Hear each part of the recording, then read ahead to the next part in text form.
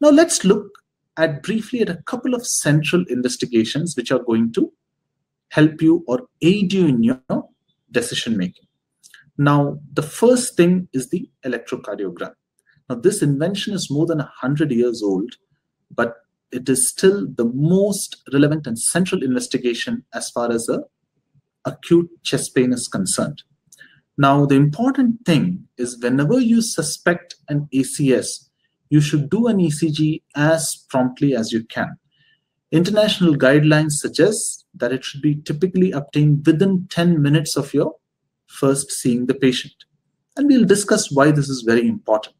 In fact, in many of the developed nations coming up, so a person who's kind of, picked up the chest pain at the peripheral level, the onus is now shifting to doing an ECG in the ambulance itself and then transmitting it to the hospital so that there is no time lost. It can be reviewed by a professional and then a diagnosis can be made as to whether this indicates an acute coronary syndrome or not. And even to initiate therapy such as thrombolysis even before the patient comes to the hospital. So this is the importance given to the rapidity with which an ECG needs to be performed whenever you suspect an acute coronary syndrome. Now, I'll just want to put an important caveat here that a single normal ECG does not necessarily exclude an ACS. And we will again come back to this point in a short while. So what do you look for in an ECG?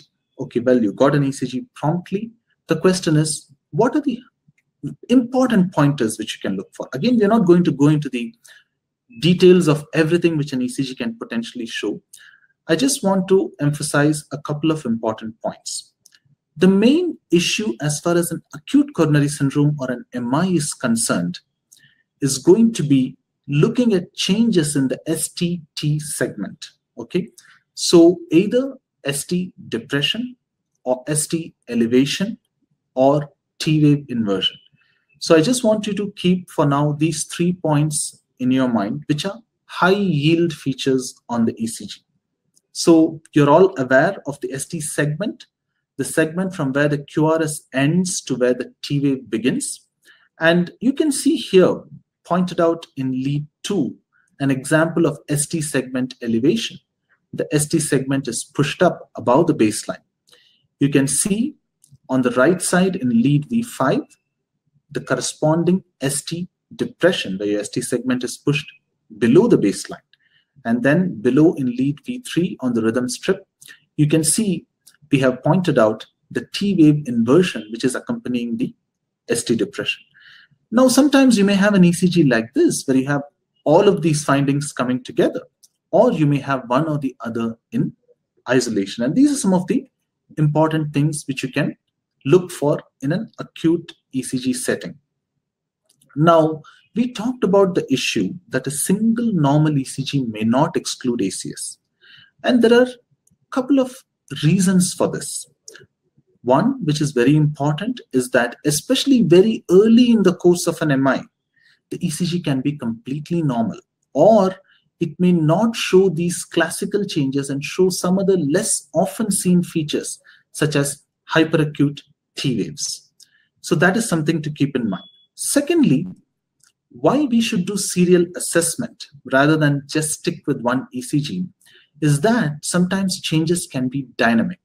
So remember, sometimes a coronary artery may be going into spasm or maybe getting transiently occluded, maybe getting opened up again transiently. There can be kind of a stuttering kind of progression in some of these cases.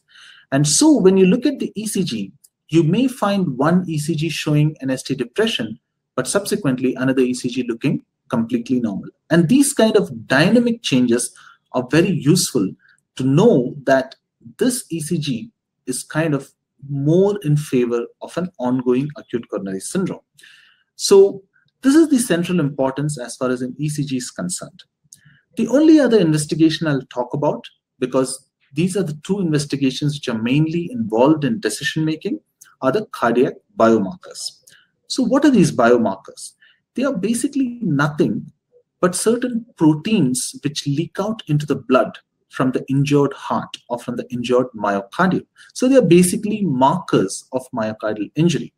So there are two main ones which are often used in clinical practice: the cardiac troponins, troponin I and troponin T, which are much more specific to the injured myocardium, and therefore they are largely used now in most practices. The other more classical biomarker is the CKMB, which is less often used now because it is less specific, but since it's so widely and easily available, it is still relevant, especially in some of the peripheral areas where high specific troponins may or may not be available. Again, just like we said for the ECG, one should think in terms of looking at serial biomarker assessments, especially if the clinical suspicion is on the higher side.